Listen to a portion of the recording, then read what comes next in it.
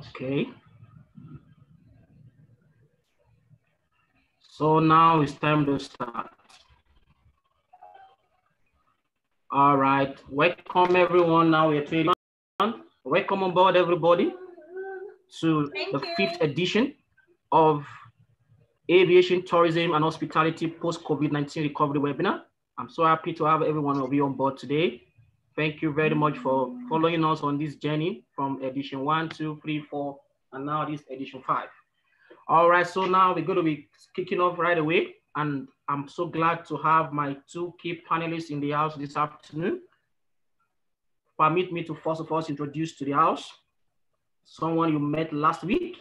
She spoke to us while we were having the 4th edition of the Aviation, Tourism, Hospitality Post-Recovery Webinar. And fortunately,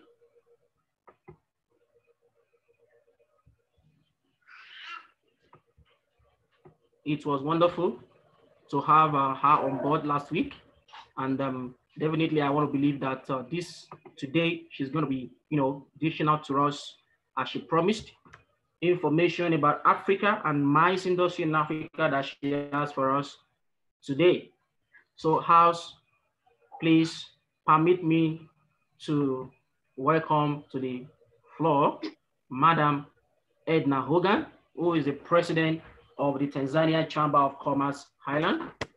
Madam Edna, kindly say hello to the house. Hello, everybody. Thank you so much for having me. And you tell us a little bit about yourself. Yeah, okay. So my name is Mrs. Edna Liatu Hogan, and I'm the CEO of the Tanzania Chamber of Commerce in Europe. So we for clients across Europe, of course in Africa, and via our parent chamber, we have a presence in America as well. Our parent chamber has an office in New York. So our job, we are kind of like the bridge that supports businesses on all sides. So for clients in Europe who wants to do business to trade in Africa, we do all the connection, we help them set up and everything. And vice versa as well for businesses in Africa who are looking for markets in Europe and America, they want maybe to sell their produce or whatever it may be. We are the people who can do that happen for you very quickly and very efficiently. We work with governments and we work with companies, big and small as well. Thank you. Hold on, Edna. Hold on, Edna. I'm coming back for you. I'm coming back for you. There's a lot of time today. We're going to hear you out. But before we go ahead, I must also introduce our MICE expert for today, our university lecturer, who is going to educate us today on MICE and what MICE is all about, and especially is going to show us some virtual experiences that we're going to be having today. So, house, welcome with me. With a round of applause, you can actually use your emotion, your reactions button to give a round of applause to Mr. Gerbert Jensen, Managing Director at Event Architect based in Netherlands. And not only that, he's an expert and an authority on MICE. He has a book. He's going to talk about his book very shortly on the MICE book. This guy is MICE exemplified. He's been in the industry for 20 years, but let me give him the floor to introduce himself to the house. Mr. Gerbert, you have the floor now. Okay, and do you mean that I give the lecture to the, No, just introduce yourself. Okay, just to introduce myself, okay. Exactly, I'm coming back to you. Okay, thank you. I think I want to introduce myself a little bit more when I start my presentation, but thank you. My name is Gerbert Jansen, and I'm coming from the Netherlands, and what I told you, I will introduce later, otherwise I do a double. Yeah. Thank you very much. All right, so without wasting any more time, participants going to get to join us very soon. Now, today, before I give the floor to Madam Edna to come up and tell us everything she has to tell us about our chamber, the MICE industry, COVID-19. Before you guys join us, myself and Mr. Edna and Gerbert were just talking about the fact that we never saw ITB Berlin canceled. ITB Berlin was the first MICE event that was canceled, first international MICE event that was canceled, that brought to the whole world the reality that COVID-19 has brought. And after ITB Berlin, so many other MICE events internationally and domestically were canceled. Actually, today, I have someone in the house who's just joining right now, a local MICE authority, an expert. I'm going to be introducing him now. Okay. He actually is supposed to be holding the 3rd edition of the National Tourism Transport Summit in Abuja, the capital of Nigeria, a summit that is actually for West Africa. But all these events were canceled this year because of COVID-19. But UNWTO, in its efforts to help industries recover, especially with their focus on Africa, has come up recently this week with a survey statistics saying that MICE will not be the last industry to recover. They are already looking at the fact that business MICE, okay, might actually come up sooner than we expect. So that is the reason why on board the Aviation, Tourism and Hospitality Post-COVID-19 Recovery webinar, we've made this session specifically to focus on the future of MICE in Africa. MICE is actually a very young and growing industry in Africa. Just last year, Ghana celebrated 400th anniversary of the year of return, that the first slaves, ancestral slaves, enslaved Africans, that they went on slavery. And Ghana attracted so many international visitors, and the MICE industry in Ghana was booming already, and then COVID-19 struck. Edna will be my witness on that. So that is why today, MICE for us in Africa is a very important topic. It's a very critical topic. It's a sector of the industry that we cannot overlook in the recovery plans, both at the UNWTO level, both at country levels, both at private stakeholder level. That's why I've put together today a panel of experts. Okay, apart from Gerbert and Edna in the house, permit me to also quickly introduce to you one of our own local MICE organizer here in Nigeria and Africa. And this person, I want to mention his name, is not only also a MICE expert, he is the president of the Institute of Tourism Professionals in Nigeria. So I'll permit me to bring on board the panel, Chief Abiodun Odusanwo. Chief, thank you very much for joining us. Please quickly say hello to the panelists and the audience. Are you there? Hello. Hello. Hi. Very good afternoon to you. I'm very glad to be on this panel. Hello, we can hear you. Good afternoon, sir. Yeah, good afternoon to you. Yes, I'm here as the introduced earlier by the speaker. I'm here to as a panelist and to contribute to this debate. Thank you very much. My name is Abiodun Odusanwo, the National President of the Institute for Tourism Professionals of Nigeria, the convener of the National Tourism Planner Summit, which was actually cancelled because of COVID-19. Thank you very much. Thank you very much, sir. We are so glad to have you. Probably you might want to get an headset or an hands-free like mine so that we can have your audio quality better, sir. So we are looking forward to a very robust panel today. And if you can check your screen also, you'll find out that this particular webinar is being streamed live on our YouTube channel. So we're going to be expecting participants to join us as we go. So without wasting any more time, I'm going to leave the floor now to Madam Edna Ogan, the president of the Tanzanian Chamber Housing Plans for Africa, going into the future and what they are doing currently. She has something very important information to tell us that Africa needs to connect with. So Edna, you have the floor now. Thank you. So do you want me to talk about the chamber or about the topic to contribute? I want you to introduce yourself once again and talk about the chamber now. Then I'll bring you on board after Mr. Gerbert to talk about the topic of today. Okay, so as I said, my name is Mrs. Edna Hogan, and I'm based here in Dublin. I'm the CEO of the Tanzania Chamber of Commerce Europe. We are headquartered in Dublin, and we our job really mainly is to promote tourism, to attract investments, and also other sectors as well, to look for markets for clients. We have clients across Europe, America, and Africa. We have a parent chamber that is based in New York, the Island Chamber of Commerce. They're behind our establishment, and we received a lot of support from the government as well of Tanzania via its embassies. So our job really mainly is, we are like the bridge, as I said. We support businesses on all sides. For example, we have many clients in Europe that are very keen and interested to do business in Africa. As you guys know, Africa is a fast emerging economy. That's the place to be now. That's where the action is happening. China is so old news. So we are really promoting that, because population-wise, when it comes to resources and everything, Africa has so much to offer. So our job is to really move the traffic to Africa in terms of investment, in terms of tourism, when it comes to sharing, skill sharing, tour, exposure tours, and all that. We do all that, and that's why, for example, at the moment we have Swahili classes online. We receive so many requests. People are keen to learn the language. Even Prince William is learning the language. The reason is because that's where the honey is. People know there's something very beautiful about Africa. So everyone wants to go and do business, trade, either way they feel like it's right.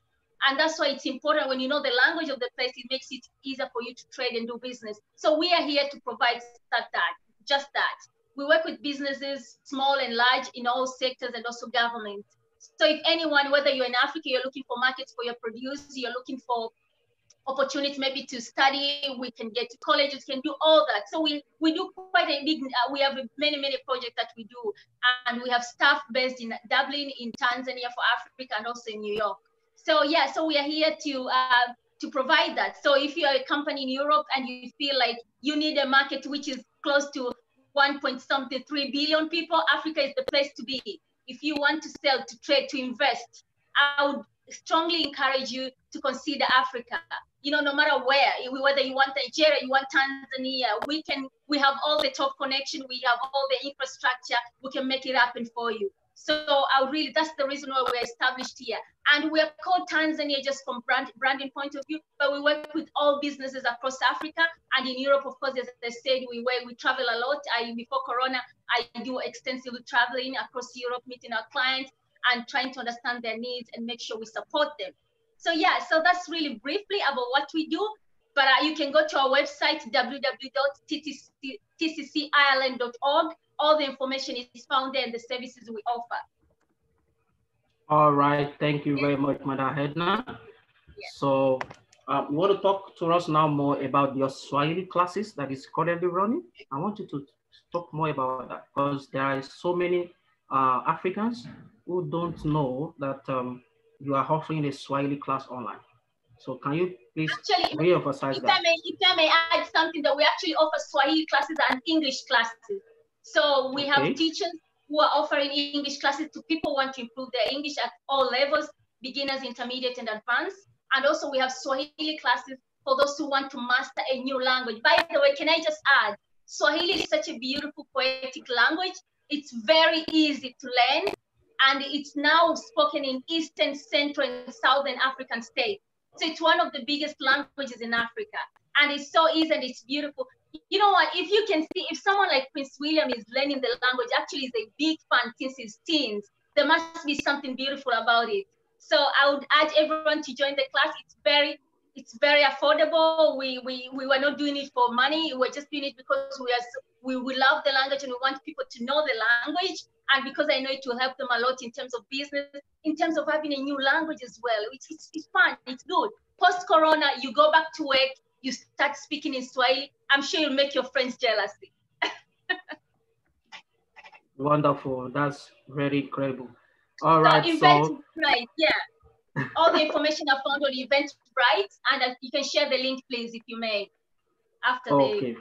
Yeah. Oh, actually, once I transfer the microphone now to Mr. Gabbard, you can actually drop the link directly in the chat room so that participants can connect right away. So personally, I'm going to be enrolling for the Swahili class. I want to learn some Swahili, okay? Super, see you on Saturday. See you there. See you there, see you there. All right. Yeah. So participants, That's Madam Hedna talking about our chamber, the Tanzanian Chamber of Commerce Island. And we were talking actually before you guys join us about having a MICE training for MICE expert. That information will be coming down later. Now, permit me to bring on board our instructor, our lecturer for today. Okay, the person who I said to you is actually going to give us some virtual experiences today. So let me quickly tell you before I bring him on board that for participants that are joining this meeting, my instructor, Mr. Gabbard, has requested that we all connect to this webinar with our mobile phones so that we can be able to have a virtual experience. But I'm going to be leaving that to him to tell us more about what he wants us to do. So he will be teaching us and talking to us about what MICE is all about. The MICE industry is a little bit, unknown to some people, especially tour operators, DMCs, DMOs in Africa. Most of us are not really doing MICE, but the future of MICE is looking more brighter, according to the UNWTO report. But let me leave all the talk to Mr. Gabert Johnson, who is the Managing Director of Event Architects from Netherlands, Live. And not only that, he is an author on the MICE book. Mr. Gabert, now you have the floor. Hey, thank you. Do you hear me? And please, can you confirm that that you see me on the screen now? Yes, we can see you, Mr. Garrett. Thank you. So I start. The MICE industry is rapidly emerging as one of the most important sectors. We heard it before that Edna was saying. Not only within business travel, but also in the whole tourism industry in recognition of its importance. Conference centers and congress halls are built around the world. Not only in the major cities, but more and more also in the secondary and tertiary cities and the resort areas. Before I start, I want to thank Captain Emmanuel Great for the invitation to speak today. So my name is Gabriel Janssen, and they told already, I'm the owner of the Event Architects. I'm also a lecturer at the TU University, and I'm the author of the MICE book. And I'm also father and a husband, a father of 2 children, and I am Dutch. So what I want you to do, sorry? Welcome on board again. Thank you. What I want you to do is take your phone and go to www.menti.com and use the code 9196 And if you have questions during my presentation, at the right corner in the bottom, you can send your questions. And at the end of the presentation, there's also space to ask some questions in the chat. So please go to your phone, go to www.menti.com and use the code 91967. So I told you where I am coming from, but I also want to know where you are coming from. So maybe you can fill in the form and say where you are coming from. Okay. There are coming more.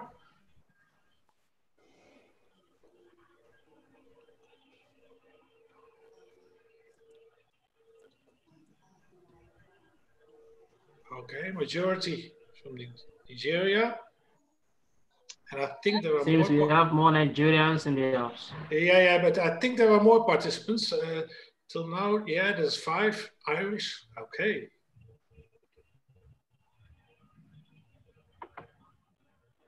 I'll wait a little bit.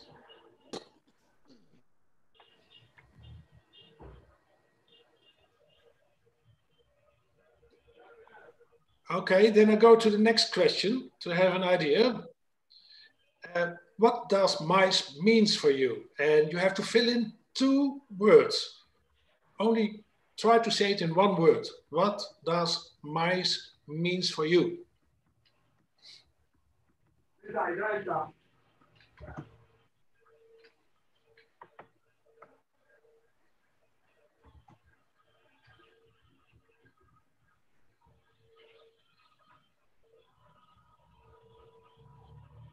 Okay, networking, tourism, opportunities.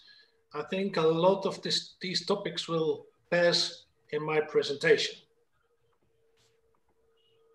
Okay, networking, repeat business. Okay, that's nice. 7. There are already more people.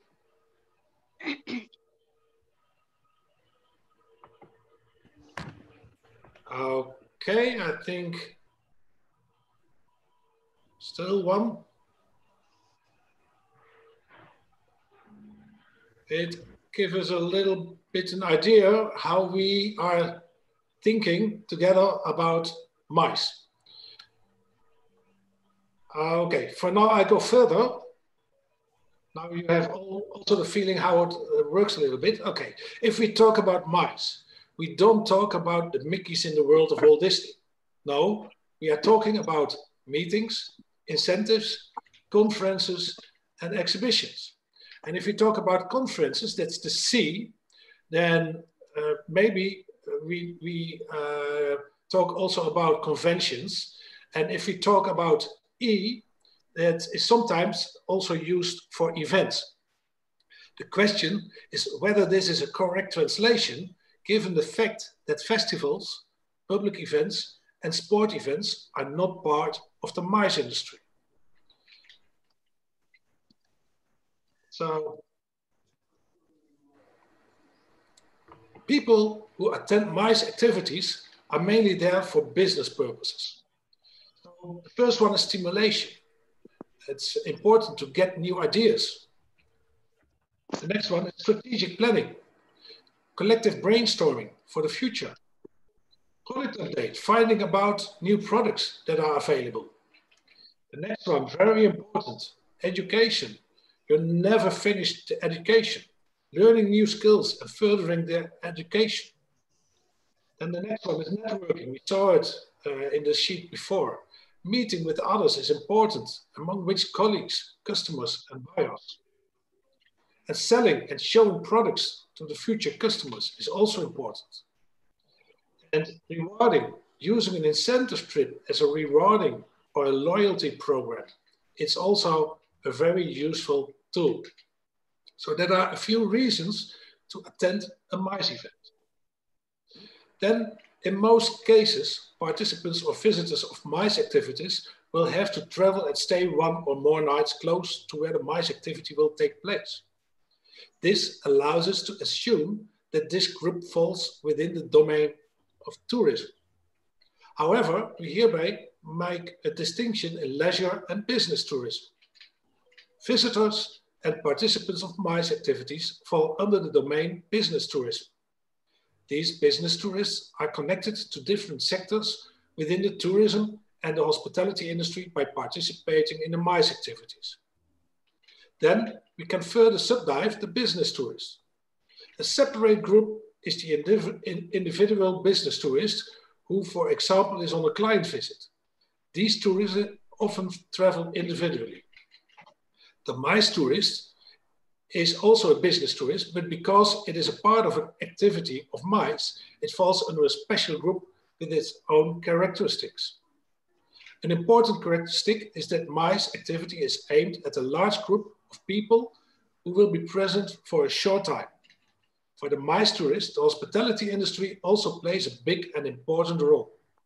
When these people visit an activity, they will use many facilities such as transportation, food, drinks, entertainment, accommodation, shopping, and much, much more.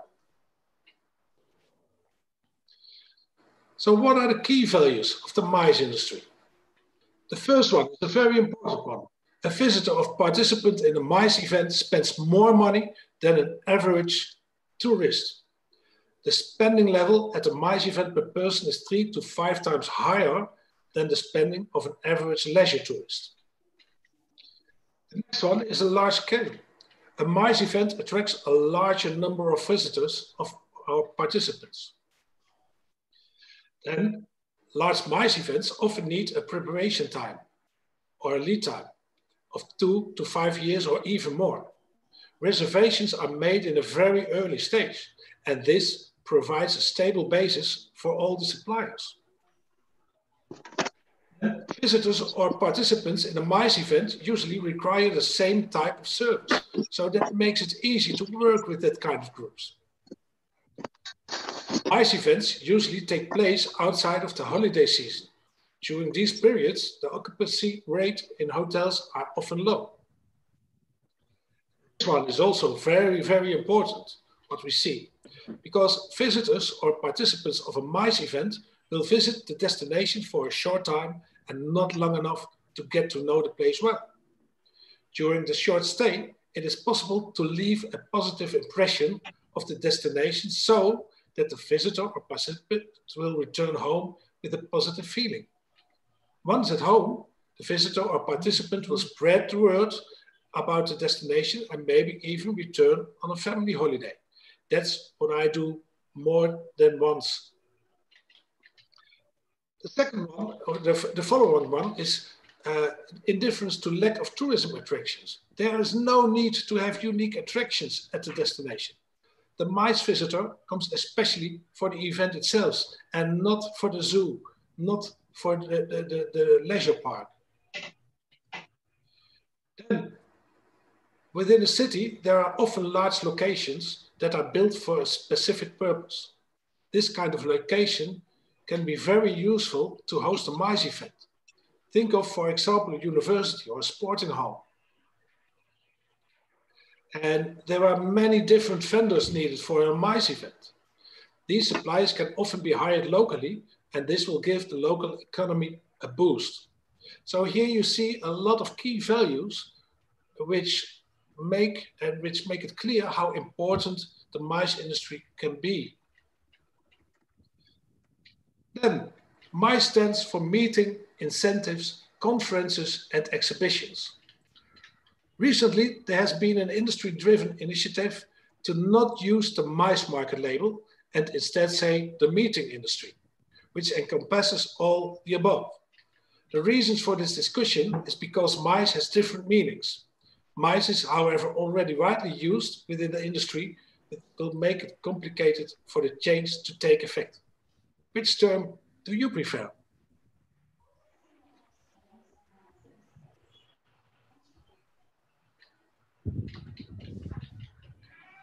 I think there can be more answers than only 4.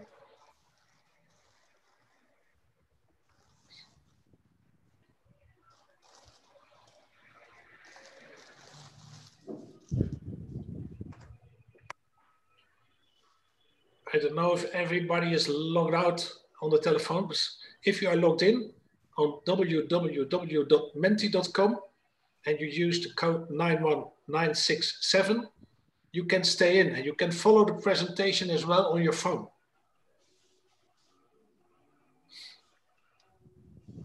You might also need to refresh the page, the M.IC.com page. Yeah, okay. I also want to refresh. Okay, but there are coming more answers. That's okay.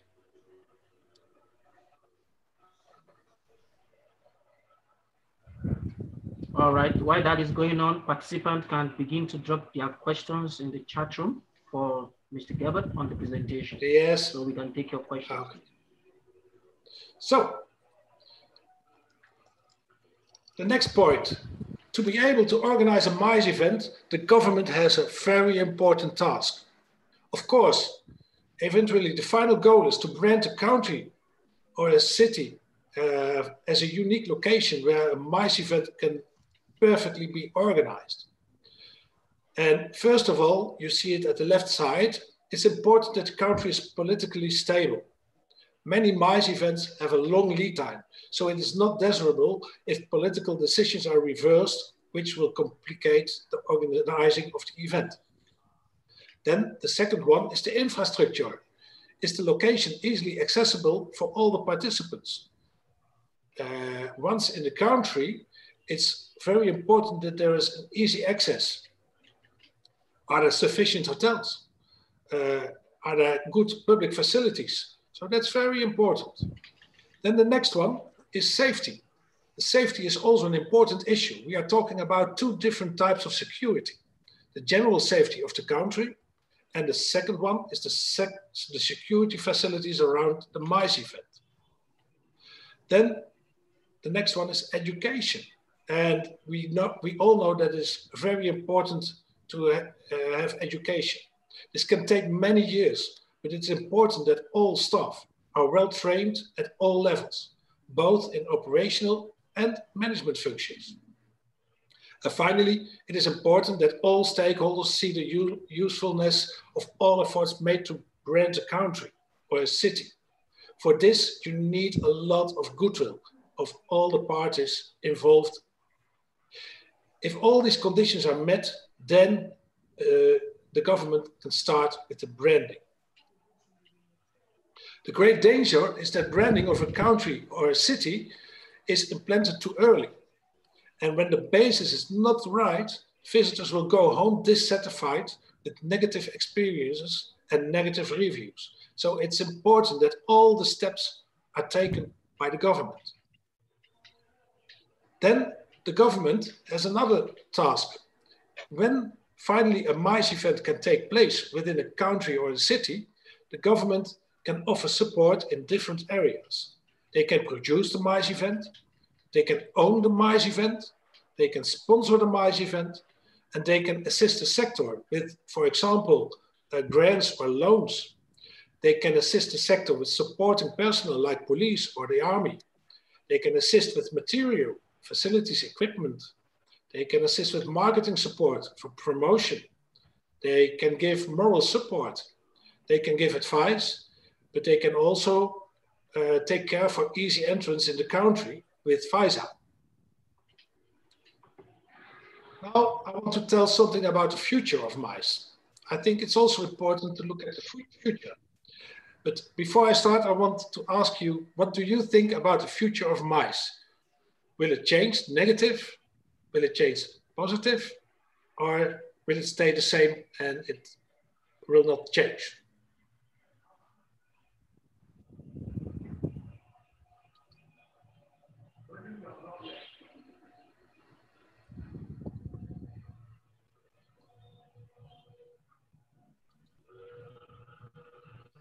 In the meantime, there was a question, and I will answer that question, and I think the answer was already there.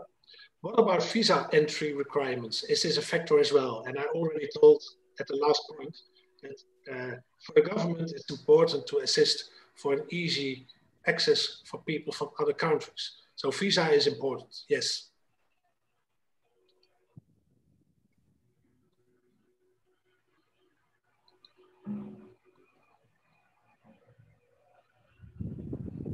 Okay, we have a few answers, and 78% is saying it will change positive, and 22%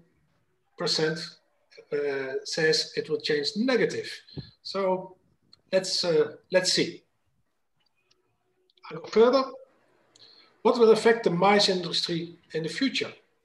When we look at the future of M.IC.E industry, we can determine a number of things that can affect the industry both positively or and negatively. First one, if you think of travel, travel is becoming easier and more affordable.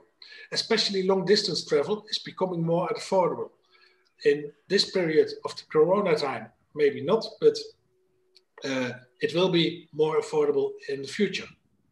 Then globalization. Because of the world seems to be getting smaller, more and more international business will take place. And the government recognizes that business tourism is an important industry to focus on. The competition between destinations to host a large M.IC.E event is growing, and more efforts are made to win this competition. Then in 2025, the world image will be very different. It is expected that India will be the country with the most inhabitants. And I read yesterday an article that in 21, your country will be the biggest. Then the next one is about the new generation. The new generation thinks differently, and this requires other methods. They want to be part of an event and not just a spectator. They want to co-create the content. And then technical possibilities and safety are 2 points that I will explain in the next sheet. We see the last few years, a lot of things are happening. In a time with Corona and where there are regular terror attacks, it is difficult to forecast what impact this will have on the long term for the MICE industry. I want to ask you something about your opinion. And for this question, I want to look at the coming year, and the next question about the coming 10 years. So maybe you can say if you strongly disagree or strongly agree that the terror attack or a pandemic will have a major impact on the MICE industry in the coming year. Please let me know. Go to www.menti.com and use the code again.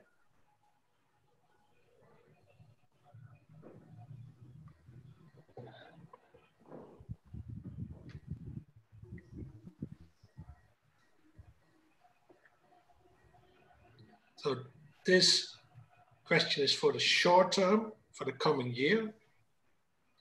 And the next question will be for the next year.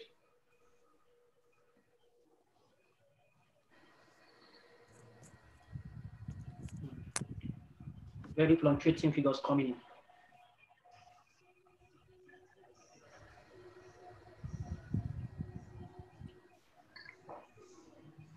Okay, what we see is that for the coming year, the pandemic, the Corona, has a great impact in your opinion, and the terror attack less. And now let's go to the next question and see if it changed for the next 10 years. So it's a 4.1 and a 6.4. And I'm going now to the next question. It's the same question, but for the coming 10 years. Please give your score.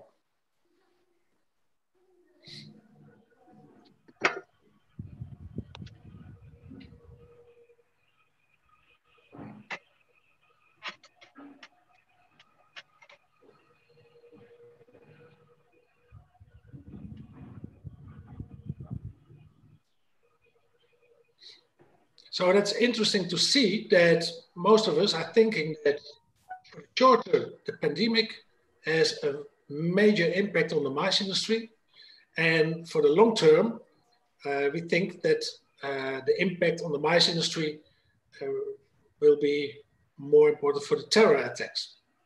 And I think that's normal that we are thinking that, but maybe let's see next year what happens, because we have to find something for the pandemic.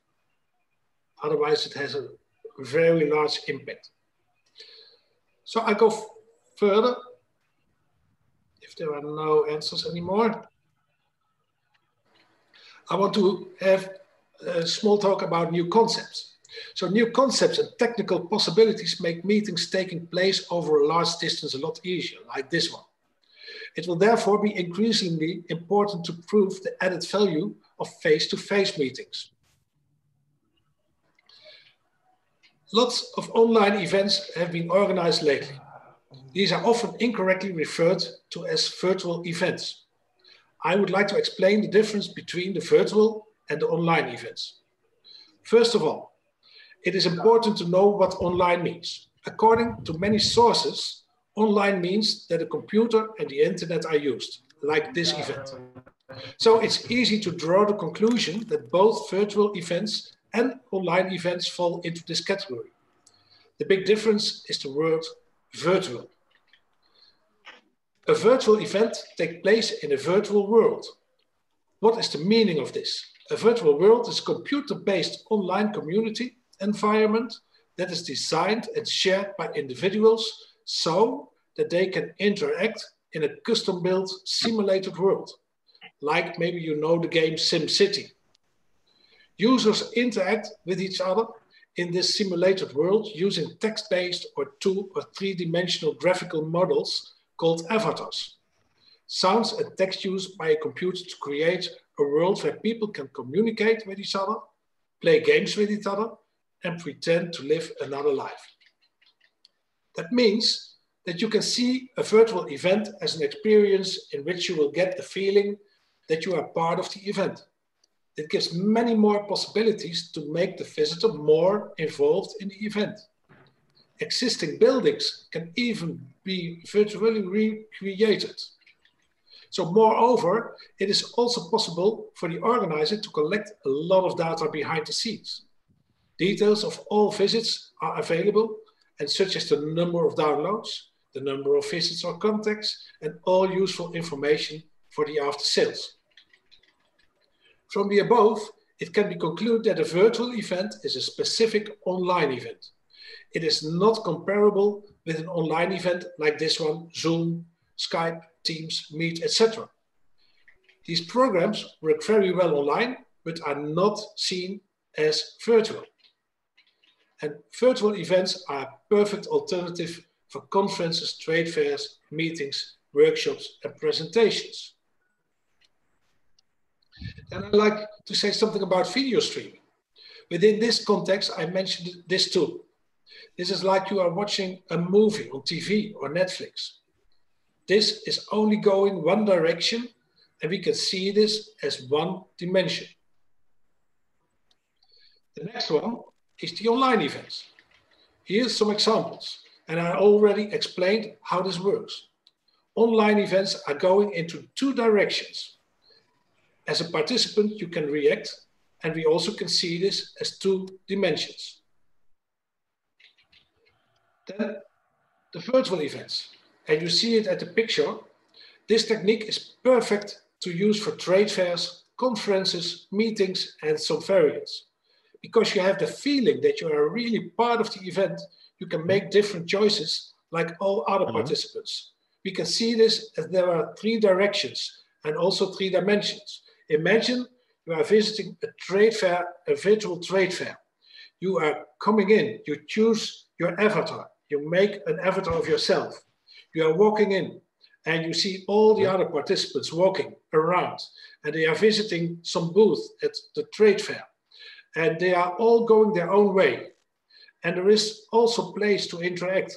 You can interact with another person. You see them with a name above the avatar. You can click on the name, and then you can be connected, and you can chat, you can video chat with the person. Imagine that is the third dimension that will be there. What are the benefits? You see here a lot of benefits, and some of them cost reduction. It is much cheaper to organize a virtual event than a real life event. There is a time reduction. It is very sustainable. And review is possible. There's a higher productivity, people wins a lot of time, and the venue is flexible. But I agree that a one-to-one live meeting is always the best, because we are like animals and we want to feel and to smell each other. And with online and virtual events, that's not possible. But it's a good alternative. Then virtual reality. The next step will be virtual reality. With special glasses, you come in a total virtual world in 360 degrees. If you are sitting in a special chair or walk on a special treadmill, you will get a real life feeling. The difference with the real world is almost gone. With virtual reality, you can create everything you want. Imagine if taste, smell, sound, visual, and feeling are true with the images you see. It's really like the real life. So I have a next question for you. In what order would you like to attend events in the future? One is the most, and you can choose. Please make a ranking. And go again to www.menti.com and use the code 91967.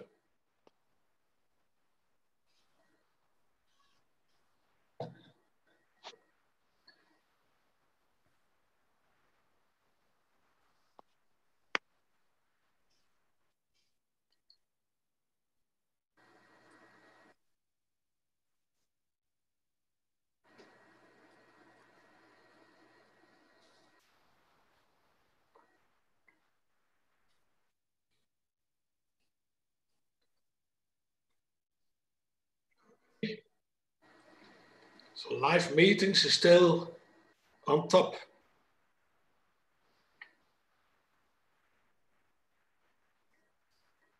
Okay, that's interesting.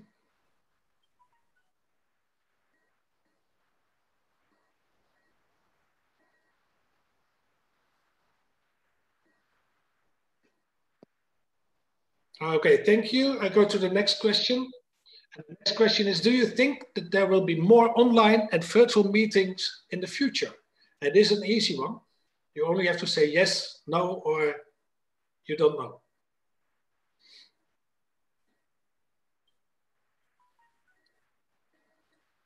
So 100% is thinking that there will be more online and virtual meetings in the future. So that's interesting. And we can see what the future will bring if your thoughts are already saying this. So then there was a very important question. How can you be successful in MICE? And that is a very important question of this short course. The right answer is for everybody different. But if we look at some useful topics from today, I can give the following tips. First, be creative and original. Think different and think strategic. And be professional. This actually includes all the important skills that you need. Form a team. And we already saw it, that the government is a very important key player, but there are more key players. Think at all the suppliers that you need. And embrace new techniques. And very important, know the trends and developments that are there in the industry. And gain knowledge. The reason why I wrote my book is also to give my knowledge to the next generation. So I want to show you a short movie about the book that I wrote.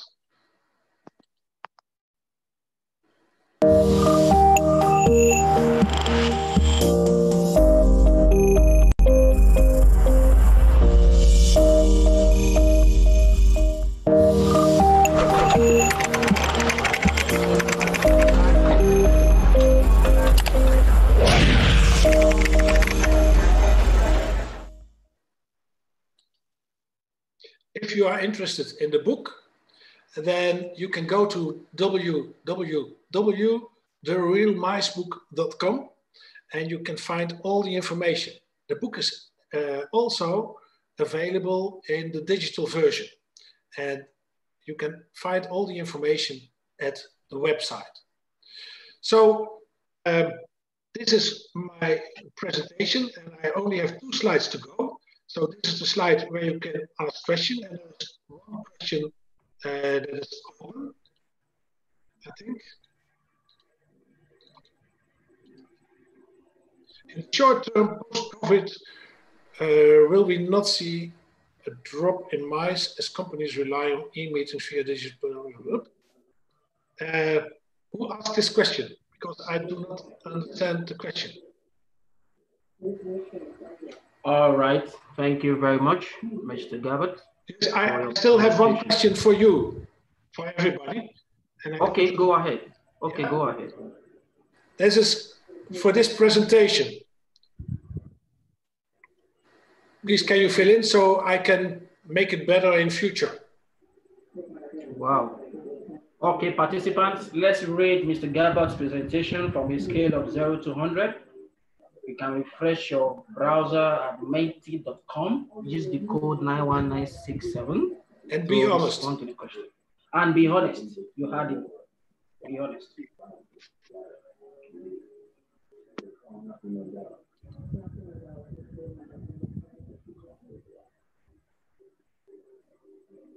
Please close that, Mr. Gabbard. Okay, there was one question still. The website from the book, that was www.therealmicebook.com. Okay, let's see the ratings now.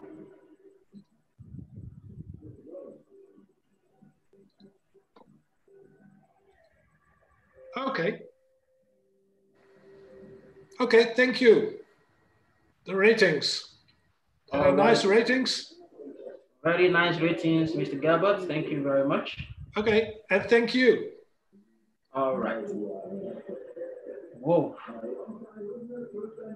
That was awesome. Coming from Mr. Gabbard.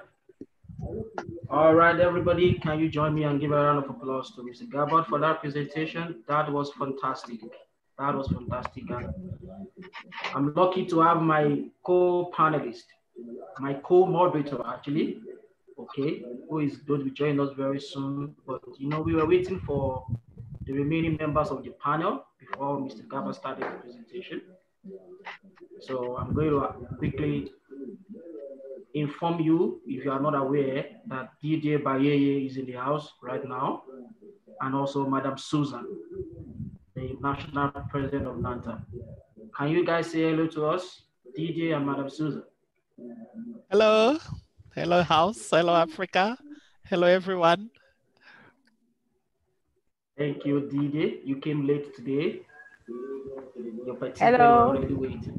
So sorry, I was on another one which started at 3 p.m. my time. Hi, Captain Emmanuel. Hi, DJ. It's supposed to be for 1 hour, but it was from East Africa. Yeah, talking on tourism still in the region, post-Covid-19. So it went a bit over. That's why, yeah. But I'm happy to be here. Yeah. All right, thank you for coming. And then, Madam Susan, it's nice to have you. Thank you very much. Thank you very much for coming. So you heard Mr. Gabbard's presentation. Participant, it's time to ask a question. Mr. Gabbard, I have a question for you. You know, I told you earlier that in Africa, a lot of African store operators, probably travelers, probably industry participants, let me say that, industry players who actually don't know what M.IC.E is. I wasn't surprised when someone dropped the question in the house and said, what is the full meaning of M.IC.E? So when I dropped the response to that person, I asked the person to wait for you to finish your presentation because I want you to answer that question. Mr. Gabbard, what is the full meaning of M.IC.E? Because there was nowhere in your presentation that you showed us the full meaning. You want to know the full meaning of M.IC.E? And I think yes, the full meaning of M.IC.E is all the business events, the meetings, incentives, conference, and exhibitions. That's a special kind of events. If you compare it to public events, that's a total different piece of the market.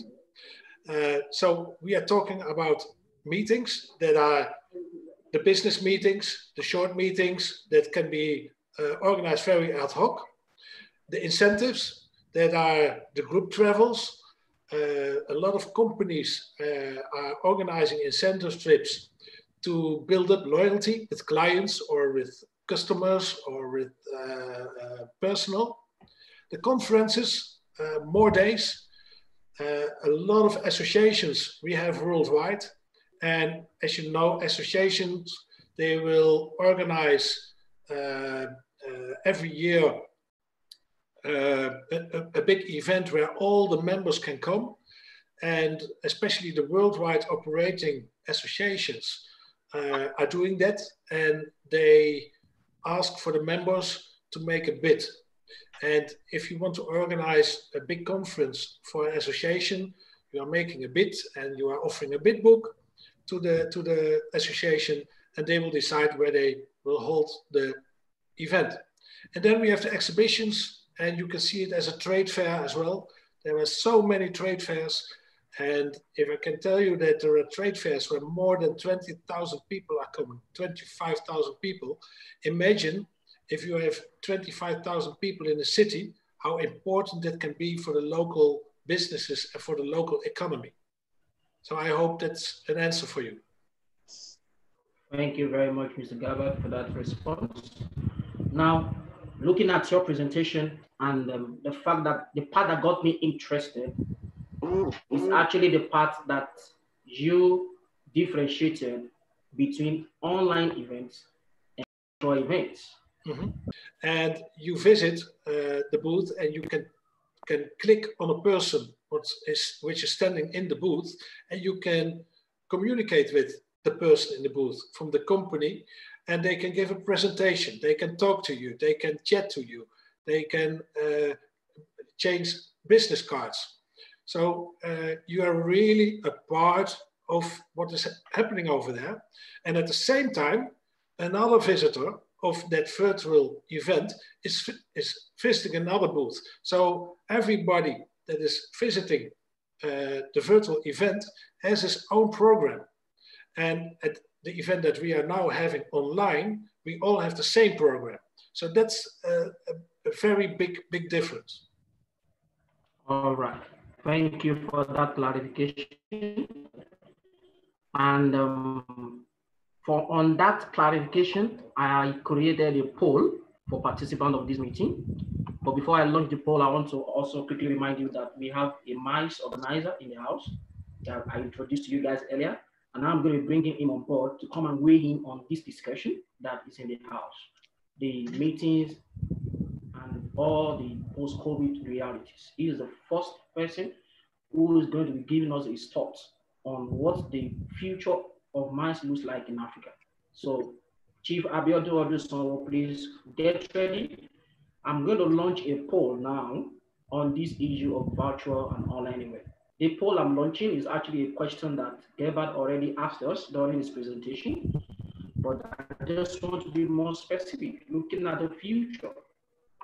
So this poll is an objective question. You just have to choose one option, and I'm going to be launching it now. I want everyone to participate. There are 3 options, and I want you to pick the most correct option that suits what you're thinking. Do you believe that the M.IC.E industry in Africa, make note of that, in Africa, will be completely virtual post-COVID-19? Number 1, M.IC.E will be completely virtual. Yes, you agree. Number 2, no, M.IC.E will remain physical, or both.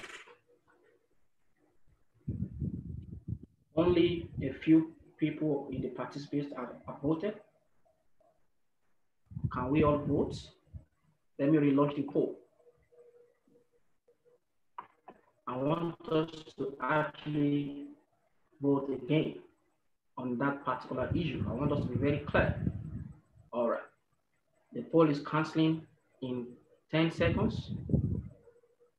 Okay, 71% believes that it will be both physical and virtual. 22 believe it will remain physical. Okay. All right. Only 5% believes it will be completely virtual. 20% of us believes that M.IC.E will remain physical in the future, but 75% believes M.IC.E will become both physical and virtual post-COVID-19. All right, I'm going to end the poll. I'm going to share the result with you. Okay, this is the results of the poll. Can you all see the poll result on your screen? Yeah. Okay, so Madam Edna, you can see that there is still a 20% that believes that M.IC.E will be completely physical. 15 people, which represents 75%, believes it's going to be physical and virtual. And I am very interested in the results of this poll. So having launched this poll, I'm looking at the fact that 75% of us, a larger percentage, believes in the future our M.IC.E in Africa will be both physical and virtual. Let me bring in Chief Abiodun Oduson to talk to us about, number 1, the National Tourism Transport Summit, which actually couldn't hold again this year. And then he's going to move on and tell us what does he think M.IC.E will be in the future for Africa. Chief Abiodun Oduson, you have the floor now, sir. Thank you very much. I hope I'm being heard very clearly. Yes, we can hear you now. The summit is called the National Tourism Transport Summit and Expo.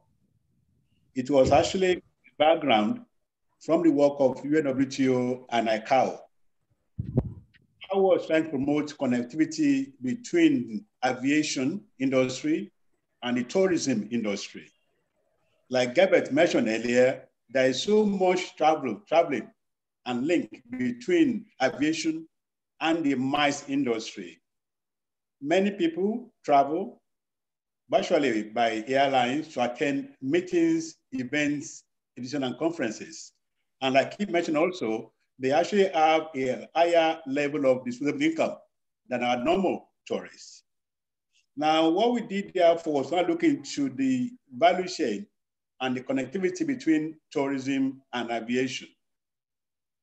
We also extended that beyond aviation and included all forms of transportation, all transportation modes. The idea of now looking at connectivity, because really without tourism, there is no transportation. Without transportation, there is no tourism. And then looking at the issue of MICE, really, MICE is very important for the tourism industry. If you look at the MICE value chain of MICE in its totality, you will see that it benefits not only the airline industry, but also the economy as a whole. The event was held about 2 weeks ago, but had to be postponed because of COVID-19. We are now looking at hosting events in the next 2 months. Now, the form of events really is what we are still considering. Of course, like Gebert mentioned, there are benefits of online, benefits of virtual, and benefits of physical. Now, it depends on which perspective you are looking at it. To the organizers of events, they prefer physical events because by physical events, they have more interactions, more presence. They are able to actually relate with people directly, physically. Even the issue of events, which includes networking, also is one of the benefits that people do prefer physical events. Now, virtual events now is now becoming a reality because there are some issues that virtual events will address, like issue of immigration, issue of security. This will be more or less taken care of by the virtual events. But really, nothing really will actually substitute or replace physical events because of the multiplier effect of having physical events in any location because of this, as I said earlier, multiple events of physical presence of people. But in reality is the case. Now we have this COVID-19 now that actually made traveling virtually impossible. So therefore, people still need to communicate. People need to relate to one another. These virtual meetings and online meetings now provide one of the options available for people to actually meet and discuss their issues. Of course, virtual meetings is not good for the airline industry. It's not good for most of the people here. There are tour operators, travel agents, for example. If there are virtual meetings, there is no ticket to sell. There's no airline to convene you. All the attractions in the country, people are not going to do that, but still, people are still going to actually, we still have to communicate. So for me, really, the events bring together all stakeholders within the industry, within the tourism industry, and the transition modes, whereby they can look at the policy, they can discuss issues. They can also look at issues that actually affect the industry, and largely to actually bridge the gap between tourism and the general transition industry. I was very pleased with the decision that Gebert made in terms of online and virtual events. Also, in terms of what you mentioned as to the future of large events. The event, the norm for the past 2 years, last year we had going to about 3,000 participants at events, and they came from different sectors. The airline, the maritime industry, the aviation industry, from the road industry, the hotel industry, they're all there. Likely also from the government department, decision makers, they're all in attendance. But this year we have to postpone it. But we are looking at having the same events in the very near future, maybe a combination of both physical and virtual events, so that those who are unable to travel can still take part, and those who are able to travel also can still take part in events. That clearly is what I'm going to add. I believe we have a few minutes, but clearly it's going to be both. It's going to be both physical and virtual. Thank you very much.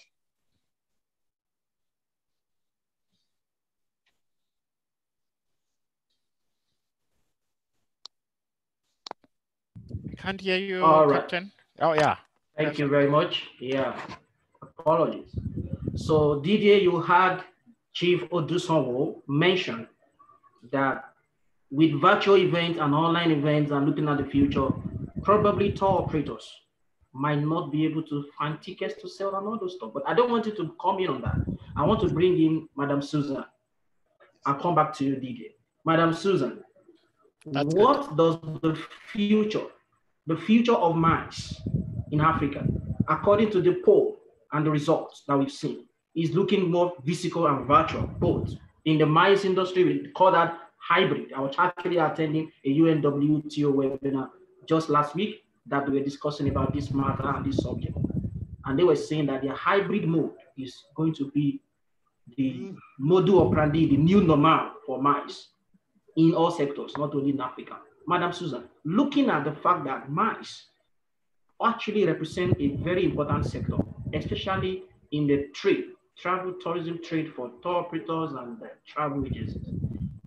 What do you think is going to happen to our sales as tour operators, looking at the fact that the future of MICE is going virtual? You have the floor, ma'am. Madam Susan, your mic is unmuted already. Oh, I'm unmuting you now.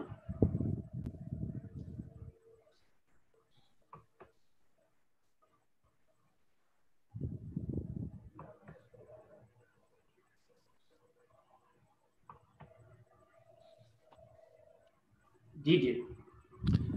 Yes, Captain. Can you hear me? Do you want to weigh in on that subject while I sort out Madam Susan? Hello. Okay, Madam Susan. Madam there Susan she is. Live now. There she is. Okay, can you hear me? Can you all hear me? Yes, we can hear you. Okay, Yeah, okay. yeah, we can hear you. Okay, thank you very much. I think I actually voted that in Africa, MICE will be more physical, actually. You know, I thought as much. Yeah, because if we 100% embrace virtual, I mean, thank you, Mr. Jetson, for clarifying online and virtual. You are actually very right. I'd always known the difference. Online is what we are doing. Virtual, it's like you are there physically, but it's an avatar. You see, why I happen to know so much of this is because one of my hobbies, apart from traveling, is watching movies. Yeah. So I watch a lot of movies that, it's funny enough, what we are going through has been predicted by the movie industry. It's been predicted. There was a movie I watched about what exactly is happening, where the world was on lockdown. Nobody could move anywhere because of a virus that was out there affecting the entire world and turning people into zombies. And it was a future of 2045 in which virtual took the order of the day. Avatars were the one that was reigning. And you see, even, I mean, a husband and a wife are sleeping on the bed. The husband gets up and goes get his avatar to attend a meeting. All those mysteries. You know what always ends most of those movies? That is why for me, human beings are a creature of interaction. We are created to fellowship. We are a creation of fellowship and interaction. That is the way God created human beings. I mean, we can't be away from each other for a period of time, but eventually, we will find a way around it and come back together, because the human beings are meant to have that handshake, to have that warm embrace, to have that peck on the cheek. That is how we're created. That is how we're formed. And guess what? In the movies that I watch, it doesn't always end up good. You know, this thing is computer. Somebody injects a virus somewhere and it messes up the whole system because it's all computer. And before you know it, it starts getting people's avatar to commit crime somewhere in the other part of the world.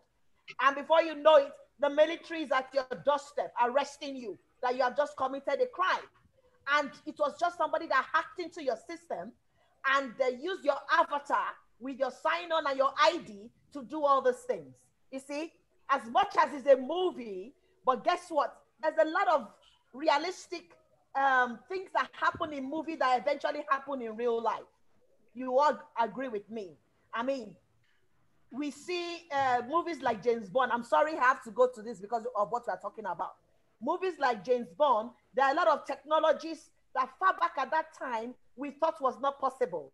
Guess what? Some of those technology in James Bond movies is possible now. We are seeing it now. So that is my scare when it comes to virtual meeting. That is my scare. My scare is what happens, because there will always be one villain. If you understand what I mean by a villain. Yeah. A villain in the movie is the bad guy that always feels he wants to take over the whole world. Yeah, he wants to be the one to be in charge. He will just develop a program and it infects all our system and messes up the whole thing. So for now, because of what is going on, yeah, virtual meeting, getting your avatar and the online meeting, fantastic. But I'm a firm believer that I'm a creature of fellowship. I will still, anytime, any day, still prefer to sit down and talk to you, Mr. Jesnan, one-on-one and negotiate deals.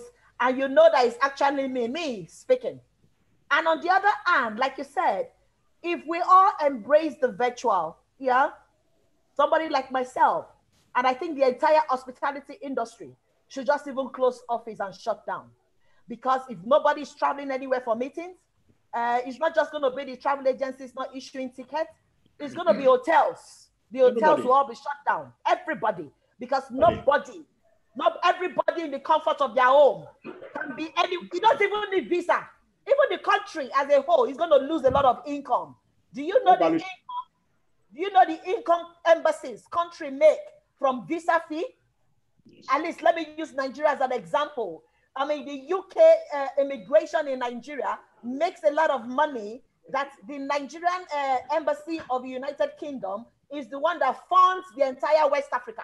They do not receive any funding from their home country. You see, all that is going to go down the drain because you can be in China at the snap of your finger. So there will be no need for visa fee. There will be no need to go and apply for visa to anywhere. So it's something we can embrace for now, for the meantime, but it can never be a permanent solution. We should not look at it as a permanent solution. Rather, human beings will always find a way. If we have to put on a whole kit on our body to go and sit down and have that meeting, we will do it. Human beings always tend to find a way around those things. So that's my opinion. It's not just my industry. That is the scare. I mean, when you, if I can remember the name of the movie, I'm going to put it on so that we can take time and watch it. It's actually very scary. The virtual world, what we are going through now has been predicted in the movie world. It has been predicted. So that's my concern and that's my contribution. It's a welcome development. It's beautiful. It should be one of the options. It shouldn't be the way going forward.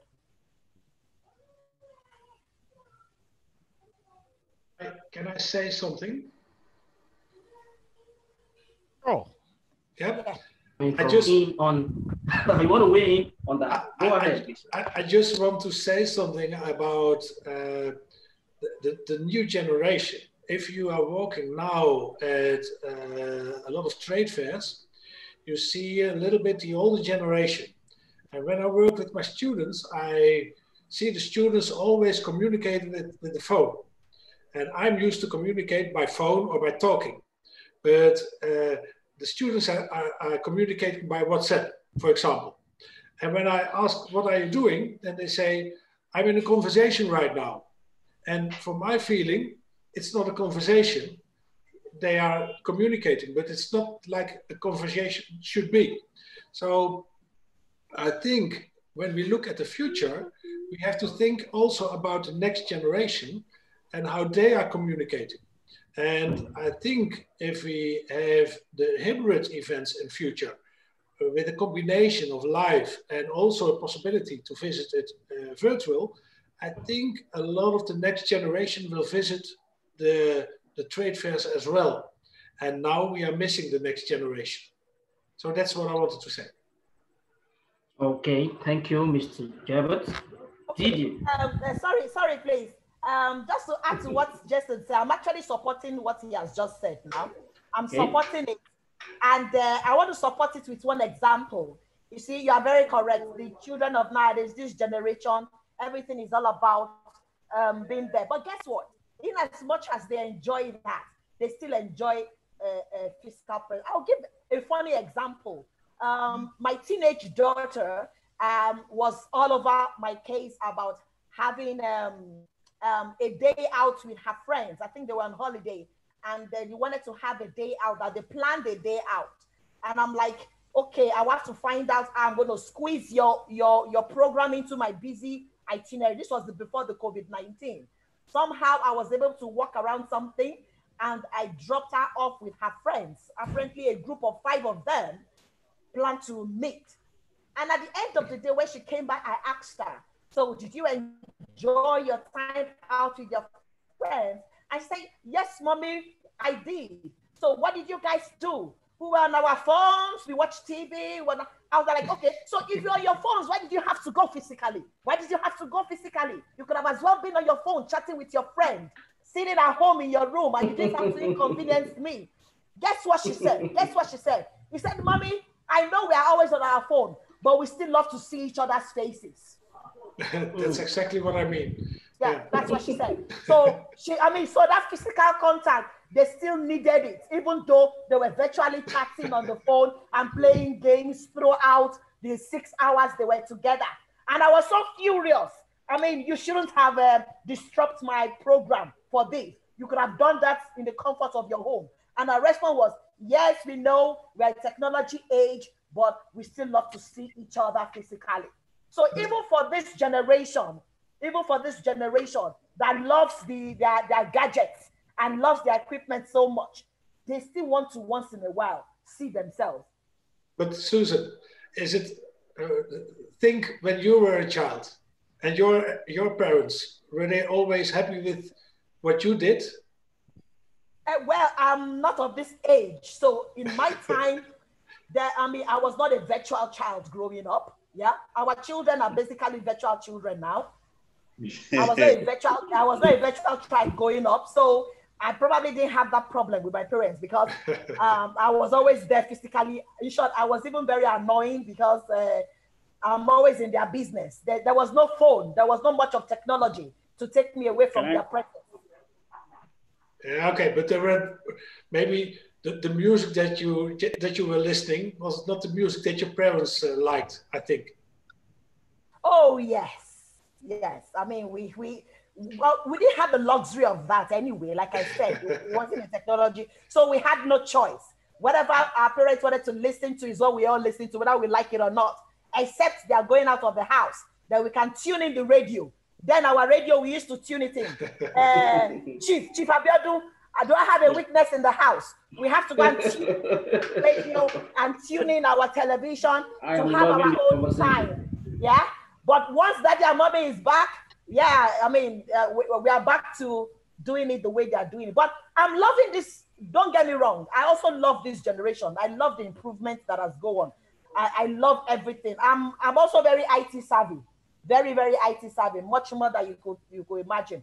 But like I said, God created us as a creature of interaction and fellowship.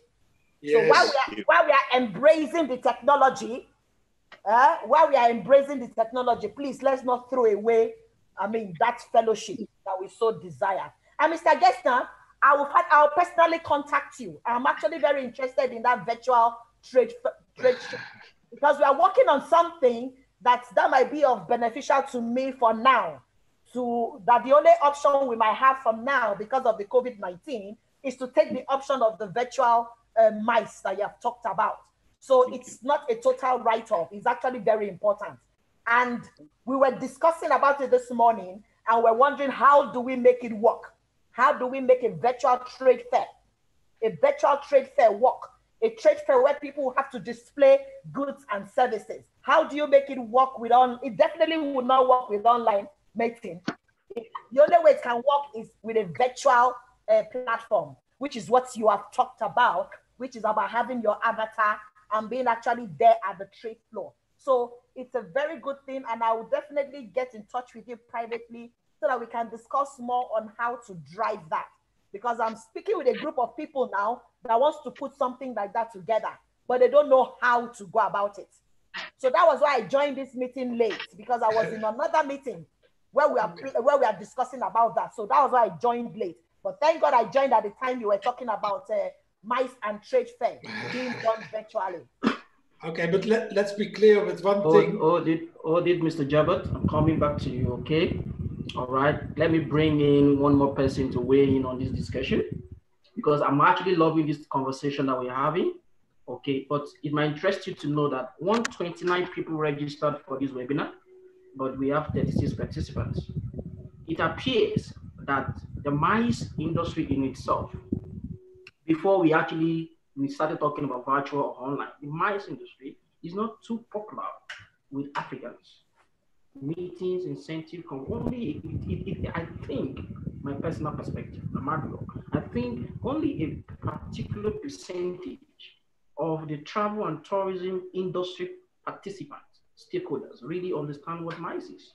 Didier, can you tell me the reason why? Is that the reason why we have a little big drop in our participant list today? Do Africa needs to wake up to the reality of MICE before we even start talking about virtual? Because somebody is even asking, what's the full meaning of MICE? Didi, I want you to come in from that angle. Are you there? Yes, I am. Can you hear me? Yep, we can hear you. All right, great. First, I'd like to thank everyone and my fellow panelists. Thanks a lot, Dr. Janssen, for your contribution. Chief Abiodun and Madam Susan, thank you so much. As usual, I learn a lot from each and every one. And Captain, thanks to you too for keeping this going. I would like to say that, first of all, before COVID-19, we started, when I mean we, referring more of the travel industry in Africa, we started focusing more towards the MICE business. And there have been a very good number of MICE events happening throughout the continent. Rwanda being the first one to attract more MICE event that kept growing. So MICE has its place in this industry in many aspects and for many reasons that I might not have enough time to elaborate on everything. But we can just see that MICE is part of the travel sector that contribute largely into different other subsector of travel, such as airline, like flights, when there is, for example, the African CEO conference that took place in Kigali that host about 1,800. But I have to say, compared to what happens in the other part of the world, this is just a drop in the ocean. There are events of up to over 50,000 delegates happening out there. I mean, MICE events. So we can see that this will keep the airline busy, it will keep the accommodation busy, it will keep the transport busy, it will keep the entertainment and restaurants and all that, and the venues as well. So MICE is definitely important for Africa. But now, before talking of virtual, I don't think we will reach a point where everything will just happen virtually. I will tell you why, because we didn't just go virtual with the COVID-19. We started already having some meetings, some planning some sessions virtually, though a few number of people could meet in an auditorium, but somebody else who had to intervene in the same meeting or conference, but who was unable to join, were linked via Skype call or similar other technology to share their view, share their opinion. And that was there, but it has never been seen as a way or method to replace the face-to-face, the body contact, the meeting type of MICE that always happen. And even when we look at the post-COVID-19, let me share something with you. On the 8th of May, Forbes shared an article about European aviation. What did they say? The European aviation are saying that flying is safe without social distancing. And on this article, they say that it's because of the air filters fitted on the aircraft that recycles and clean the air so people don't breathe the same. Now, when you look at the situation of the COVID-19, everything is moving slowly because of the uncertainty, and everybody's waiting to see what's happening where, with what, and how, and then anybody else will follow suit. So why did I use this example of the aviation? Is that should this be confirmed and approved, an aircraft like an Airbus A330 that takes between 250 to 440 people, depending on the type, will become an example to follow. Then the MICE organizers will say, if we can have 350 sitting together on the aircraft, then we can also have people seated together in the hall. If they talk of the filter, maybe the auditorium and different halls will have to consider, or the manufacturer of the aircon, to improve it, to make it similar to the one of aircraft, so that when they are switched on, it keeps cleaning and recycling the air, just like on the aircraft, so people don't, to reduce the risk, like it's been now said. So you can see that from there, one thing will attract another. We will pretty much, things might not go back exactly to where it was in the same way, but we will still look at how to get to where we were, not in terms of the doing things the same way, but in terms of achieving the same objectives, how to, in fact, how to better, because even before, no industry was just, okay, we've reached the optimum, we here, and then we're not doing anything. There was constant effort of improved, of how do we improve this sector? How do we do better? How can we achieve more? How do we see more results? How do we get more revenue? How do we expand more? How do we attract more? That kept happening. But in terms of business, okay, let's now have the business mind. It is for this reason that we see a lot of representative, or especially in sales, traveling from countries or continents, going to meet and see their clients. And this has been proven that a face-to-face meeting has more,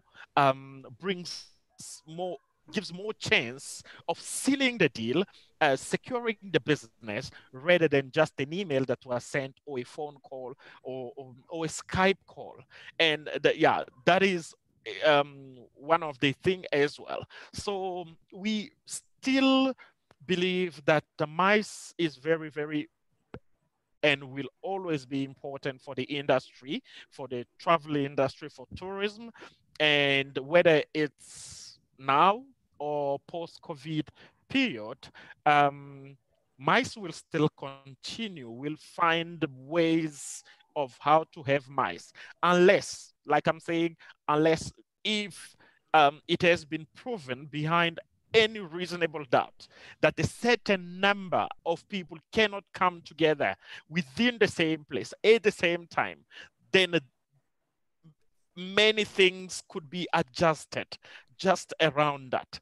But the very, very, very big challenges, or the example to follow, will definitely be with an airline with their aircraft, because the industry will argue that if this aircraft can carry 400 people, then we can definitely have 400 people under one roof, and then we can do like they are doing. We can equip the auditorium with the air filter similar to the one of in the aircraft. Remember that the society, or the globally, the whole world is working on improving the situation in regards to the COVID-19.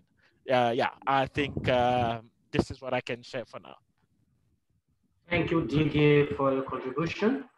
It's very holistic, looking at the aspect African perspective. I know your Hotel Sun International receive a lot of MICE visitors, and definitely you and Madam Susan will not, I know, will not support the virtual stuff. Madam Susan said categorically she voted for the physical.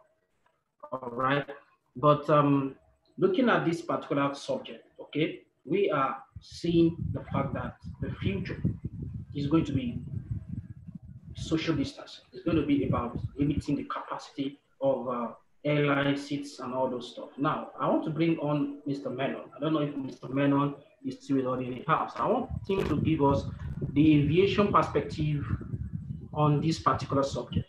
If MICE decides to go virtual or online or a hybrid, how is it going to affect airline sales? Because like Didier said, in Africa, we only have a fraction of the percentage of MICE events. Europe is the biggest MICE international arrivals in MICE. 50,000 capacity, all field. ITB Berlin got cancelled, you know, it was a major issue, you know. Expo 2020, Dubai Expo 2020, that's why I wanted to bring on Mr. Mary Kabao, who couldn't join us unfortunately today. So, Mr. Menon, if you're with us, how will this virtual reality that we are looking at in the future of MICE, how is it going to affect airline travel sales? And looking at the social distancing angle, I wanted to come in from the perspective of the airline expert. What's your take on this particular topic of discussion? Mr. Menon, you have the floor. Yes, Captain, thank you. Thanks for inviting me to share my thoughts. Two things, social distancing. I think there are lots of questions about whether this is feasible or not, having social distancing on an aircraft. Sorry, Mr. Menon, can we have your video? Hold on. So that we can have some online meetings there. Well, depending on where you are. Where I am, and I'm not shaved as well. All right. No problem. Yeah, I see you've grown within a week. Last week you didn't have gray beard. Yeah, gray beard. Yeah, I was saying social distancing for aircraft is not something which is going to be feasible. If you look at the quarantine law in aviation, normally if there is a contagious disease on board an aircraft, you have to identify 3 rows in front and 3 rows behind the passenger who is contaminated. So if you apply the same principle to COVID, it means like 6 rows of passengers needs to be blocked, not only 1 middle seat. So for me, it doesn't make sense to have social distancing on aircraft, and I don't see it happening. In terms of virtual meetings and airlines, it will have a major impact. If you look at Africa itself, 3 countries are big on MICE. That's South Africa, that's Rwanda, and that's Mauritius as well. We're very big on MICE. We have a big MICE industry here, major conference centers and everything. If we go virtual, if ever it happens and we go full virtual, it will definitely impact on the business of airlines, because the presenters said, with MICE, you have groups of like between 200 to 300 people traveling at one point in time. They book in advance, they pay in advance. So this is business that airlines love and hotels love to have as well. So not having this kind of business is going to be a real problem for airlines. That's my take. All right. Now let me bring on Chief Odusonwo. Chief Odusonwo, going forward, speaking particularly for Nigeria, okay, what do you think Nigerian MICE organizers like yourself and like the organizer of Kwaba, okay, who unfortunately couldn't be part of this webinar? I actually requested for him to be here, but for some other official engagement, he declined. What do you think is the way forward now? Because MICE in Nigeria, I think, is still usually domestic. We don't usually receive, like we heard what Mr. Menon said, that only South Africa, Rwanda, and Mauritius is big on MICE. How do we key in into that percentage, okay, of MICE arrivals internationally and domestically going forward? Chief Abiodun, please give us your take on that. Thank you very much. There is still a very big group. Really, we are just at the very beginning. If you look into the number of MICE activities, events in Africa, it cannot compare to what goes on internationally. So therefore, MICE industry in Africa is still growing. The future for event organizers is actually very brilliant, very, very great. I will try and bring that to what happened many, many years ago when the issue of ICT came to being. I remember my brother at an office, he had secretaries, many secretaries. In fact, we used to have a tapping pool, largely for secretaries. And when ICT came, we thought it's going to create massive unemployment for the secretaries. But really, the economy grew. The use of ICT actually grew.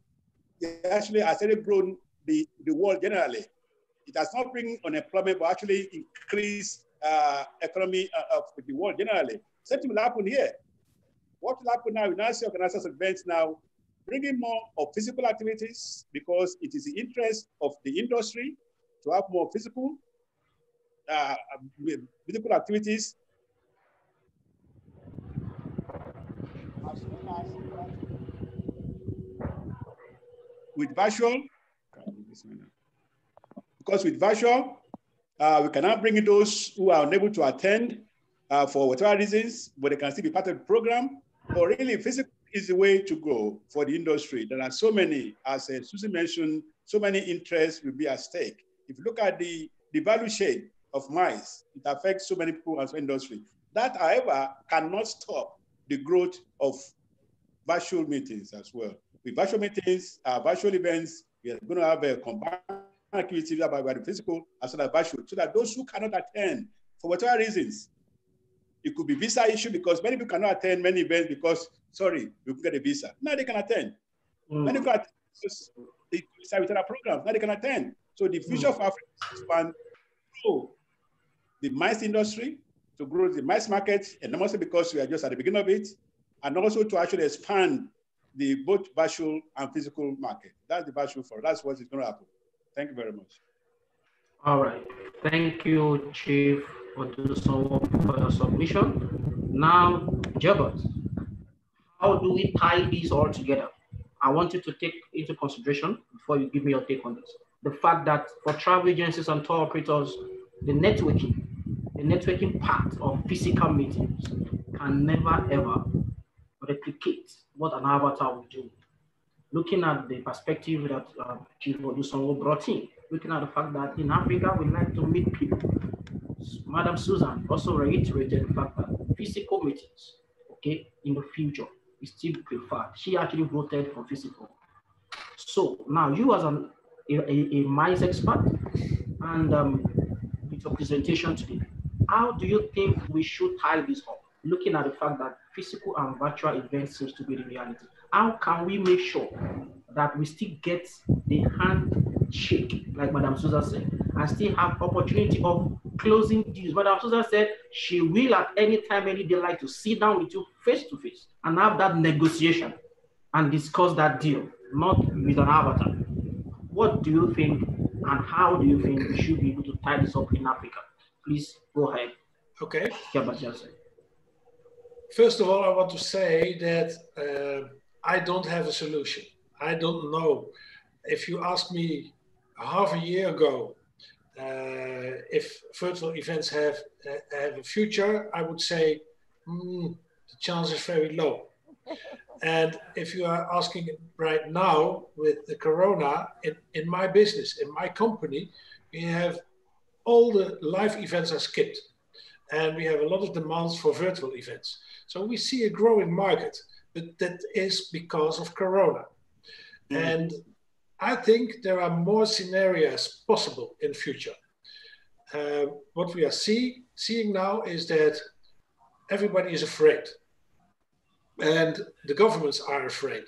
And they make some solutions which are not ideal. And I think the time will show us what it will bring. But because of Corona, we have to know, we had to learn to work with the virtual and with the online events. And that let us also think about the possibilities. And when you ask me personally, but it's not the solution, but when you ask me, I think it is for the future, it will bring a combination. And I think there will be virtual events and the technique will become better and better. And if I look at the real virtual with the glasses and the virtual reality, I think that brings in the future more possibilities. But what Susan said, it's also important. We are like animals. We need each other and we need to smell each other and we need to look each other in the eyes and not in the camera. So I think both will stay, and the future will show us if the next generation brings the virtual events more in the business, or the future will show us that the next generation wants also more live contact. So let's wait and let's see. But I think after Corona, the people will not be afraid anymore, and it will go deeper and deeper. So the live meetings will come back again. So I think that's good news. And people want to go somewhere. People don't want to stay home. You see, everybody is frustrating when they are sitting at home and they can't go out. So people want to travel, people want to visit, people want to meet other cultures, and that's not possible at home. So that's my opinion. All right. Thank you, Mr. Gilbert. Now, I want to have Madam Hedna to weigh in finally, looking at the fact that she has a Chamber of Commerce in Tanzania Chamber of Commerce Highland. Looking at all the conversations so far, I'm looking at the future that is looking more hybrid in Africa. What is your chamber going to do going forward, especially as you penetrate the African market on M.IC.E? Madam Hedna, let's have your take on this. Thank you very much. By the way, great speakers, previous speakers, I think covered a lot. But in terms of our chamber, as you know, we're still working as usual, because again, virtual and online meetings have become very popular. It's the case with ourselves as well. Like, as I said, we work with clients based across Europe and in America and Africa. And we daily, like literally my schedule, my PA gives me, but I just look at my diary and it's just packed, because that's what we do. But you know, like what Susan said there, like human nature, we like interaction. That's how we're meant to behave and live. Like, you like to see the person. For example, if I give an example, Emmanuel, in the previous meeting, I was not on video, I was not on camera. And you told me for the future meeting, make sure you appear on video, on camera. Exactly. So that's just an example, because you just want to know who's that person behind that voice. So exactly. See, so it makes you like, now you know me, now you see me. It gives you that comfort that, okay, that's Edna. That's how Madam Edna looks like. So it's the same. When we work as a Chamber of Commerce, we work with a number of companies and businesses. Sometimes you can talk to the client on the phone, but you know, you won't get the same result as meeting the person, you know, face to face. It works a lot better. And you know, there is a saying, I don't know if it's the same in Nigeria, but in my country, where I'm from, in Tanzania, we say seeing is believing, okay? The person, oh God, it's the same here in Nigeria. you can even give example for whatever is happening now. For example, I'm married with my kids, but I know my friends who are single, they do online dating, and they're just saying it's a disaster. You know, it does not give them the same result because it's not the same as when you meet the person. Like when I met my husband, for example, you know, it just gives you that comfort and the faith and trust in the person. So it's the same when it comes to business. Now I'm going to cover this in terms of M.IC.E on 3 points, okay? I'm going to touch on aviation and then I'll come to tourism and hospitality. On aviation point of view, moving forward, if M.IC.E is to succeed, other parties need to do their bit. For example, the aviation sector, the landscape needs to change, period. Yeah. There's no question about that. Yeah, because, moving forward, exactly. For example, moving forward, you don't expect, for example, the reason why most, let's say, African airlines go bust, they can do well after 2 years, and then they go bankrupt and whatnot, is because they just negligate, they just ignore the professionalism that can actually be very crucial in the longevity of the airlines. For example, big airlines you see today, they have people who are experts in the field that advise them how to invest their money, how to cut costs. But that kind of service many companies ignore, many African airlines ignore. I was talking to actually 2 Skies, I mentioned earlier on. They have been in the industry for many years. And they are saying now they've been busier than ever because many airlines now, given the free time they have, they've been contacting them asking for their service because they know they need professional expertise, someone to advise them how they can actually come out of this in a good form, so to speak. So I think we really need to think of seeking expertise and professional advice when it comes to any problem, because that's the way forward. When it comes to the number of fleet, I know, for example, the number of fleet must be reduced. There's no way any airline can continue operating the way it's been operating because, number one, not many people are going to travel. You know why? Because the fear of traveling, the fear of COVID-19. People need to feel safe. So I think instead of focusing more on how can we get up and running, I think airlines should focus on how can we instill the faith back to our customers. Customers need to feel safe. And the only way they can feel safe is if they know the safety, their safety is actually being taken into consideration. They'll be looked after. Okay, so that's when you can actually make them see the need of them to travel, to go on a holiday, on a business or whatnot. When we talk about the online, for example, from a business point of view, many businesses, including myself, I have traveled so much across the globe with my job, okay? But now I've been at home full time with seeing my husband and my kids. It's amazing. And guess what? I still deliver, I still get the work done.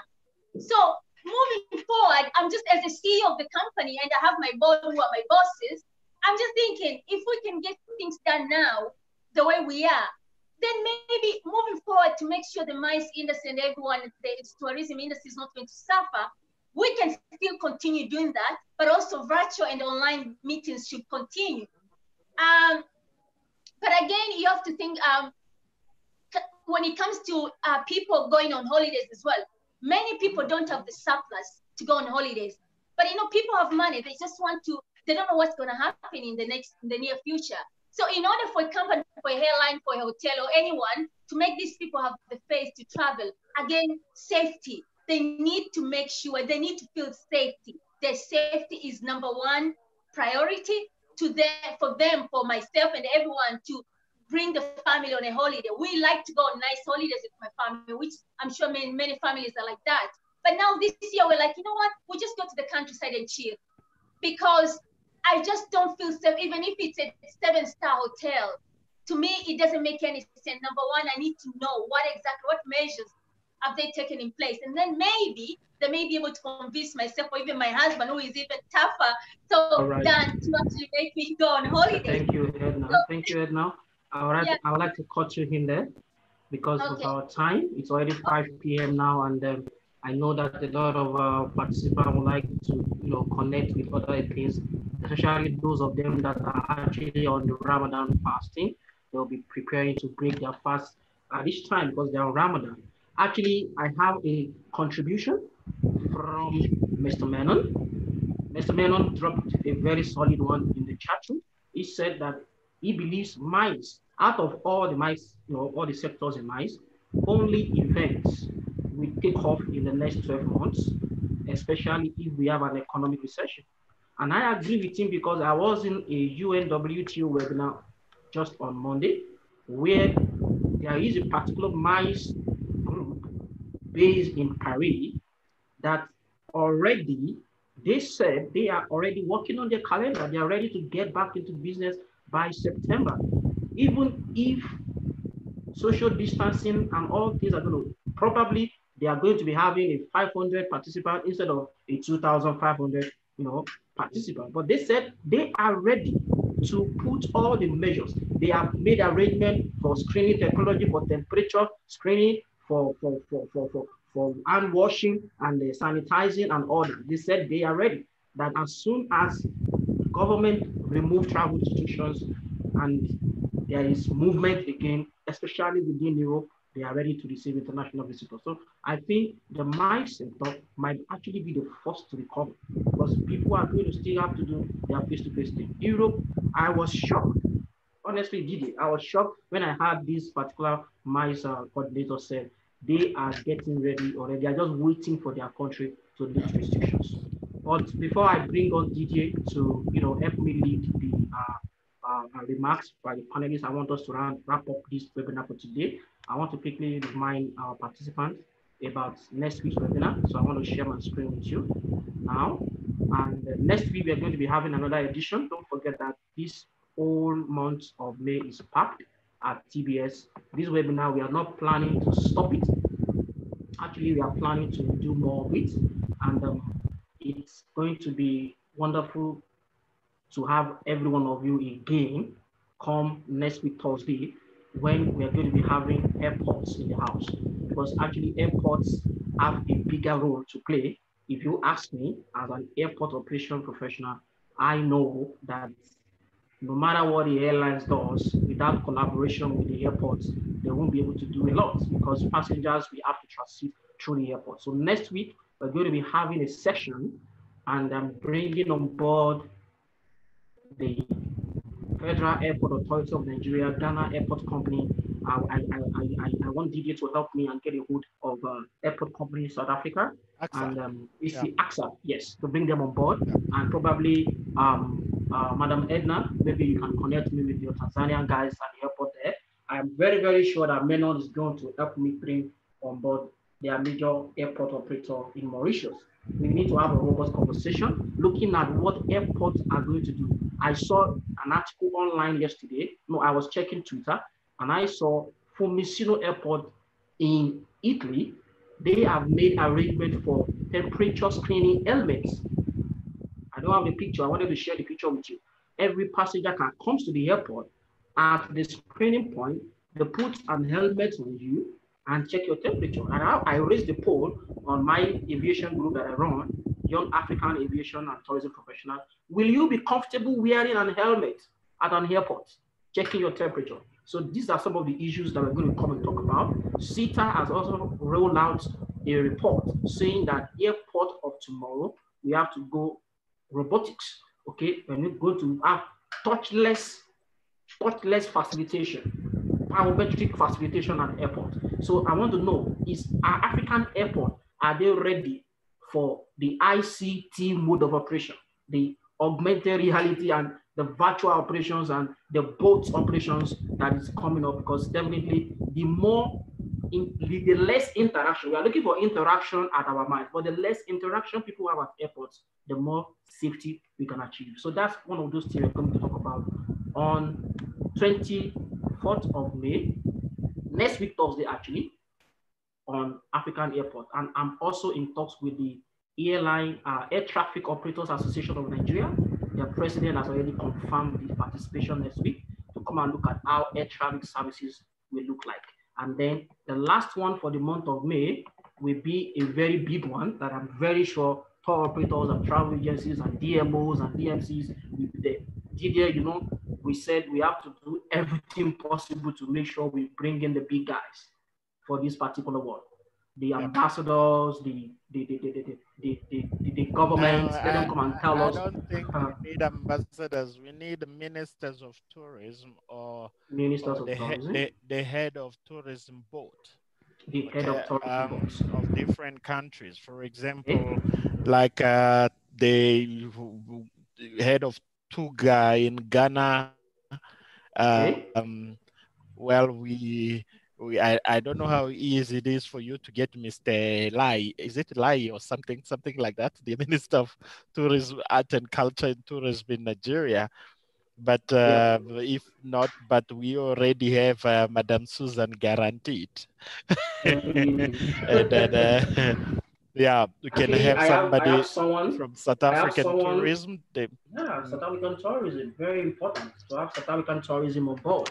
I know you're going to help me with that. I have someone with the Ministry of Art, Culture, and Tourism in Ghana who can connect me with the GATOF. You know, I know you're talking about GATOF, the Ghana Association of Tour Operators. So that session is going to be powerful and wonderfully if we can have a representative from our Ministry of Tourism, because I want the government to come and give us their perspective about visa policies. How are visas going to be like? Like Dr. Chief Odusonwo said, many people in the past have not been able to attend M.IC.E events because they were not given visas. So going forward, okay, what's visa policy going to be like for Africa? Are we going to go more stringent because of COVID-19, or we're going to maintain the open policy that can attract minds, attract tourists, international tourists, domestic tourists, and it is very important for us to have this conversation on this session.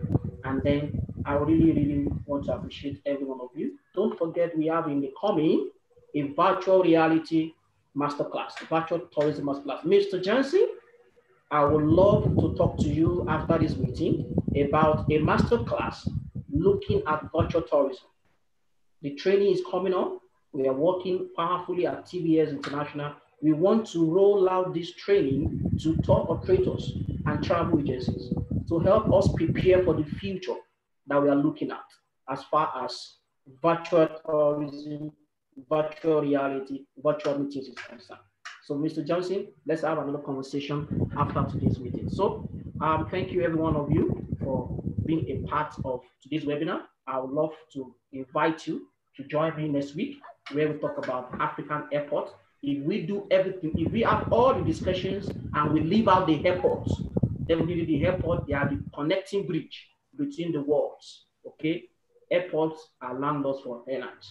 And somehow, they have been left out in the conversation about palliatives and about measures and restrictions, and airports are actually suffering. Airlines are getting financial palliatives. Somehow, airports are being left out. Although in Africa, most airports in Africa are government owned. So we need to hear from them on how are they planning for the reality of post-COVID-19.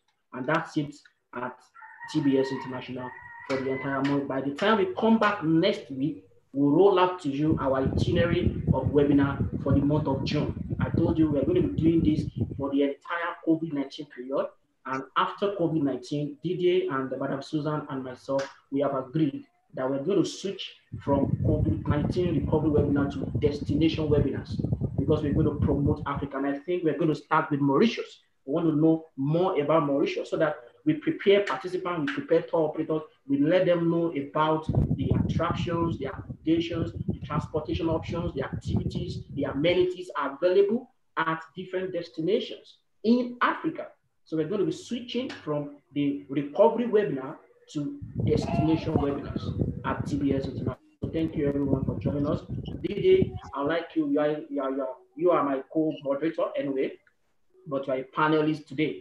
So why don't you just take off this body from me at this point and help me receive the closing remarks from every member of the panel. And I want you to start with Chief Odusonwo, being the eldest member of the panel. Thank you, Didier. Over to you. Okay, thanks, thanks, Captain.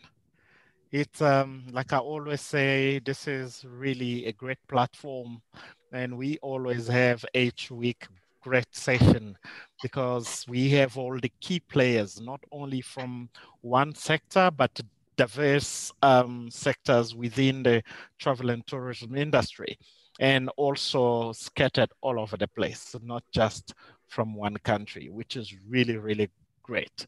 And having said that, we'd like to express our appreciation and sincere appreciation and big thanks to all our panelists, starting with Chief Abiodun. Thank you so much for joining us today. We understand that even though it's a period of lockdown, but there are always things to do. For you to dedicate all your time with us, we really appreciate. And thanks for bringing, sharing your knowledge with us, and be rest assured that it has fallen on the fertile ground, and we've learned a lot from you. Thank you, and we hope to stay in touch with you again. And yes, you're welcome. And just one thing I wanted actually to say, Captain, before you took the floor again, just after Edna finished talking. I will be 1 minute or even less on this. The airline, I'm not an airline expert, but the airline, because we work very close with airlines, actually say that it is much safer to be on the airline with the rated, but the problem is actually the airports. So in terms of, for the airlines, in terms of the COVID-19, they feel like they can fly. I can share that Forbes articles that Aviation in Europe published. They feel that they are ready. They feel there's no risk on the onboard the flight, but the problem is airports. So the safety is there in terms of the aircraft, but the handling, they're all from the time you get to airport, trolley, check in at the counter, immigration, all, where they tell us to undress and dress again, scanners, yeah, all those things. All those things, yes. How it can be, like you say, seamless, where there's no chance of touching anything, passing you. Contactless. Yes, contactless. So that is where the main problem is. But the big bets are so ready and just waiting. Um, Having said that, I would like also to thank you, Edna, for joining us. Last week we had a glimpse of you, but but today we have a full view of you. Thank you so much. And then yeah, I know in East Africa we say Asante Sana. Yes, thank you very much. Yes. All right, and then our own. No, let me first go to Dr. Jansen. Okay. In South Africa, there's a lot of similar names, so we don't pronounce the J. I don't know if it's the same that side. It's mostly Jan when it's spelled exactly that way. But that's why maybe if it's Jansen, excuse my pronunciation. Um, Thank you so much for sharing your knowledge. I know what to do. I didn't say that I need to talk to you, but I know what to do to get to talk to you as well, to be in touch. I know what to do. Trust me. I know what to do to be in touch with you. And we really appreciate your time. We know that you're a busy man and you have a lot to do. We appreciate the time you've put in to be with us and share such great knowledge with us. And then we normally share after this, Captain will share the document of your presentation so we can share with as many people as possible. We really appreciate and say once more, thank you. You're welcome. And then, of course, let me welcome Oga Madam today and say thank you, Madam Susan. Me and you, I just came a little bit before you. I was also in another East Africa webinar, still on tourism. So I was I think about 15 minutes late, and I did apologize to that. So thank you. It's always a pleasure to have you, Madam Susan. We can't wait for this thing to finish. So, you know, our cases are getting rust and dust. We need to move. Yes. You know, we need to keep moving. And thank you so much for your support. We really appreciate your presence as always. And yeah, thank you for being there and making this possible. We'll make sure the next sessions are really, we bring many more heavyweight as well, from different, we try by all means to cover the continents, to have the South Africa or the Southern Africa, to have in Central Africa, to have in East Africa, to have in West, and to have in the North, so that we know that the whole Africa is covered. Thank you so much for all your time. And for myself, let me introduce myself again. My name is Didier Bayeye. I'm the African tourism expert, but also marketing manager at Sun International Hotel and Resort for Africa and Indian Ocean. It was my pleasure and also, as usual, to be with you and to share a few things with you. Thank you. Thank you. All right, thank you, Didier, for bailing me out there. And this is here we wrap it up today. I received a note of correction from Mr. Menelik Eric. Can I please say hi? Sorry, so sorry. Just to welcome Air Austral. You know they've been so present on all the sessions from Reunion Island. We have been there, but they have been there.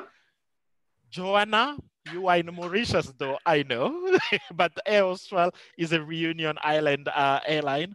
Thank you so much, Giovanna, for being there. We really appreciate you joining us. You know, we really appreciate it. We need to bring her on board as a panelist one of these days. Yes, definitely. Thank you. And of course, my friend, Mr. Ramasomi. Thank you so much, Mr. Menon. You gave us the aviation perspective today. That was very cool. Oh, okay. I didn't even know. I just read a lot. Okay, thank you so much. Thanks, everyone. Okay, it was really a pleasure to have you. Captain, excuse me, before we all run out, Mr. Gilbert Jensen, I think I would like to invite everybody for a virtual dinner with my avatar. We all have a dinner tonight, a candlelight dinner with our avatar. That actually is going to be very interesting. Wow. Can't wait to have that. So, Mr. Gilbert, is it possible for both of us, first of all, I mean, then we will think whether we're going to invite Didier or not. Yeah? Mr. Gilbert, between me and you, you have to connect through TBS. So Sounds very good. Both of you, we have to connect through TBS. You can't leave me out of this dinner. For the very first time, internet will be down in the whole world at the same time. Candlelight dinner with our avatar. And my avatar is the most beautiful one in the world. Internet will be down in the whole world at the same time. All right, Didier, Giovanna is responding to you in the chat room. Pleasure, Didier, and hope to see you soon in Mauritius. Of course. And then Mrs. Aderonke Olatunji, who is one of our participants at the ongoing TBS Post-Covid19 recovery webinar for travel and tour business. He said, thank you, Captain. This is actually a wonderful eye-opening webinar on MICE and the future of MICE. We look forward to destination webinar. Yes, we're going to be bringing destination webinar on board. And let me quickly remind every participant, TBS International is currently running a travel and tourism post-COVID-19 business recovery course. We're looking at practical solutions that every one of us as travel and tour businesses should be doing right now. What should we be doing? Looking at the lockdown, looking at the future. If you want to enroll in that webinar, you can send an email to tourismbusinesssuccess@gmail.com. Some of you already indicated interest. The webinar, the training, the course, which is powered by Zoom, is still running for the entire month of May. And hopefully, I hope Mr. Johnson will not turn me down on this. I'll probably like to bring him on board in one of the training sessions to come and talk to us, maybe for a few minutes, about what he thinks we should be doing to help our businesses, especially as it relates to MICE. So the TBS Travel and Tourism Post-Covid19 Business Recovery course is ongoing now. Send us an email to tourismbusinesssuccess@gmail.com if you want to be a part of it. And Kemi Shoeto said, great webinar, thanks for making it happen. Yes, we're going to continue to do this for the entire May and some part of June, and then we're going to switch on to destination webinar. Mr. Meno, I need you to connect me very fast with the head, the president or the H-man of the Tour Operators Association in Mauritius. We need to come up very fast with a destination content on Mauritius. We're going to be having that webinar probably late June or mid-June next month. We're going to switch to destination webinars because COVID-19 is a new normal, and we're going to stop talking about COVID-19 very soon. So Mr. Menon, get ready. We want participants to get to know about Mauritius even before we start coming. Once the restrictions are open, I'm going to be the first person you're going to see Mauritius, and I'm going to bring Didi along. I'm very sure. Although Didi told me the last time that you guys actually hang out, but this time around, I'll be the one bringing him. You can bring me because you are in aviation. You know, by bringing, I understand you cover my ticket, my flight, but I will show you around. That's what I will do when we are there. Wow. I will take you around and show you around. All right. So for the benefit of information, all the panelists, immediately after this webinar, I'm going to form a WhatsApp group. We have Mr. Menon, I can see. Thanks for the thumbs up. So I'm going to put everyone together in a WhatsApp group. I'm informing you ahead now so that we can connect, we can talk more, we can take this discussion further. Yes, Mr. Johnson, I'll be adding everybody. Madam Helena will be there. Madam Susan will be there. Didier will be there. I also bring the airline expert that we had the webinar with together. And mind you, Didier, Dr. Gabriel Olowo will be joining us next week on the African Airport webinar, and also the one for the African government. So we're going to be having, he has committed to this webinar to share his knowledge with us. So we're going to be having him on board. Okay, so I'm going to form a forum, okay, where we can actually have virtual discussions going forward and connect with each other and talk more looking at the future. Thank you very much, everyone, for joining me once again and for joining TBS International for this aviation, tourism, and hospitality post-COVID-19 recovery webinar. Look forward to an aviation, tourism, and hospitality forum and expo immediately COVID-19 is over. Okay, we're going to have that. Probably it's going to be Mauritius anyway, that we're going to go there and talk about the whole industry and the whole sector in a physical event, not virtual this time around, post-COVID-19. All right, so Madam Susan, please, I will be expecting the invitation to that dinner in the WhatsApp group I'm going to create. Oh, sure. Mr. Gilbert, right? We're inviting Captain Emmanuel, right? And I hope your avatar is very handsome. Because, of course. All right. Beautiful and handsome. Thank you very much. Chief Odusanwo, I didn't know you're going to still be with us by this time, looking at your busy schedule.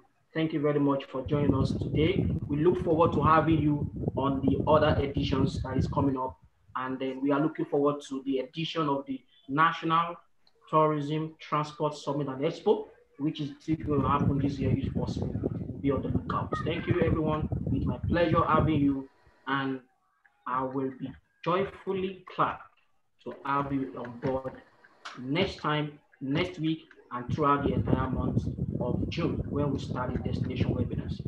Thank you very much, and I'll call it a close for today. Bye for now. Thank you. Bye. Bye, everybody.